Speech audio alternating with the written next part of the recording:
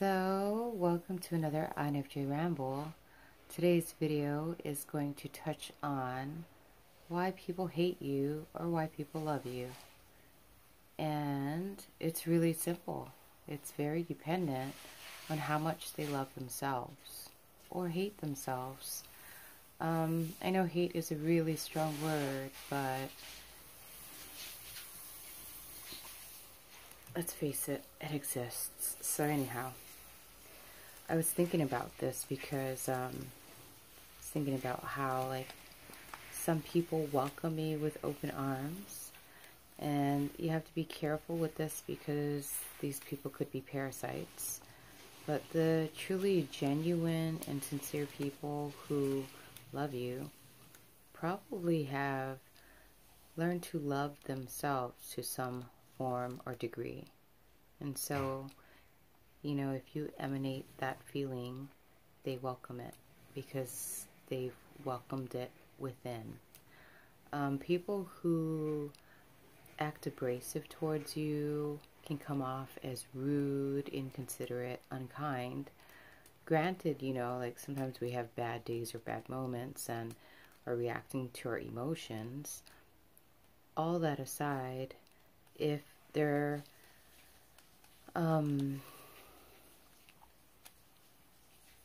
normal disposition is to be lewd and crude and rude and inconsiderate and unkind, it's probably because they haven't learned to love themselves and they're projecting those feelings outside of them to you. And that's why I say nothing is personal. It's highly dependent.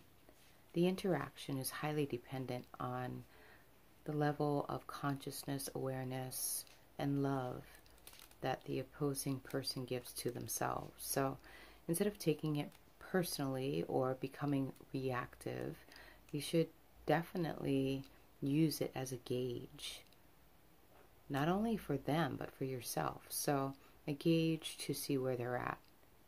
You know what I mean? Because I feel like if somebody really, truly loved themselves, they would not inflict harm upon you or themselves.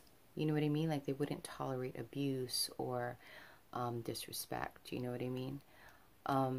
So you can use it as a gauge to see where the person you are interacting with is at. You can also use it as a gauge for yourself to see how much peace that you have or have been holding within.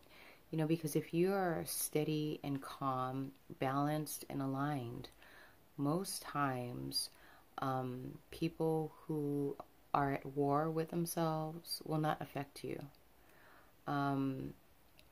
If you have lost your sense of peace or are in some way, shape, or form imbalanced or unaligned within yourself, these things will affect you more deeply or more subtly, depending on how much peace you're able to hold, you know? And it's important to, I feel like, cultivate this peace and this calmness within yourself, because once you can master that, you can move through the world unaffected and unreactive.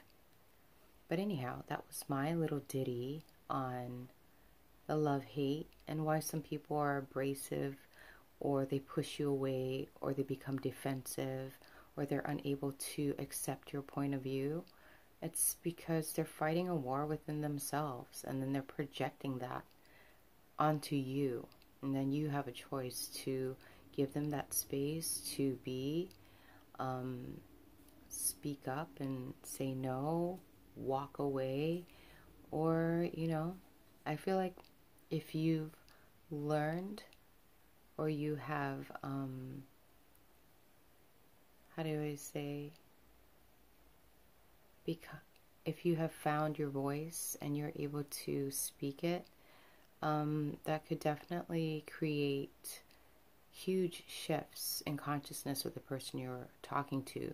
But you have to do it from a place of peace, because if you're doing it from a place to crucify or to like downplay someone else's feelings or thoughts, you know, you're just going to create more tension. So I'll give you an example. If someone is treating me unkindly, there's so many ways of looking at this, so many angles, and we are multidimensional. There's no one right way or wrong way. You know, usually I'll either let it go, you know, and then let the person move along, or I remove myself, or if I feel comfortable with this person, I will outlet my feelings to them, and I'll say, hey, you know, I don't appreciate you talking to me like that, and, you know, it's not okay. And why are you doing that? You know, like, and I've even told people, like, I feel like you're at war within yourself and you're projecting it upon me, and it's not okay. I've come to the conclusion that people who are heart-centered, we have a tendency to care and love. And people who have not learned to love themselves yet, well, when they enter your presence, will become defensive.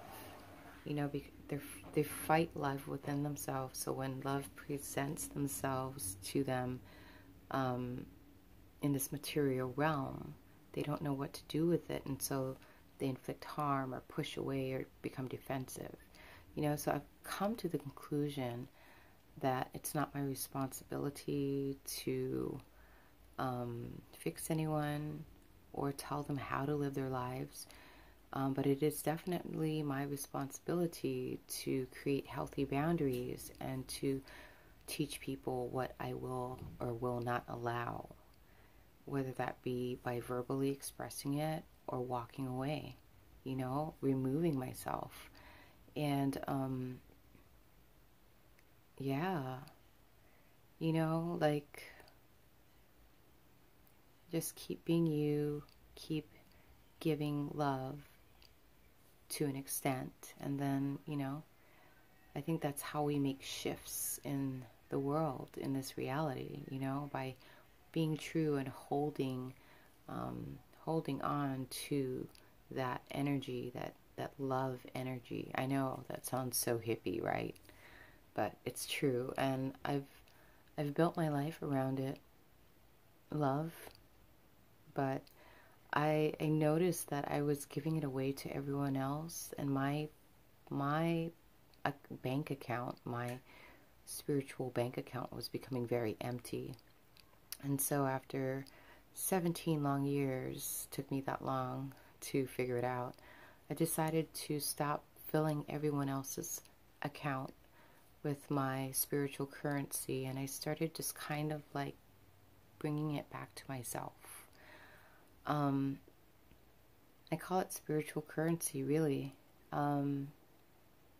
Yeah, it took me 17 years to empty my bank account, and I had nothing left. And then once I realized why I had gone bankrupt, I stopped giving away to others and started refilling my bank account so that I could be full again and I could be whole, and, you know, teach others to do the same, you know. Anyhow, I'm going to end this. Blessings to one and all. Thank you for watching. Have a beautiful, beautiful night. Amen. Oops, not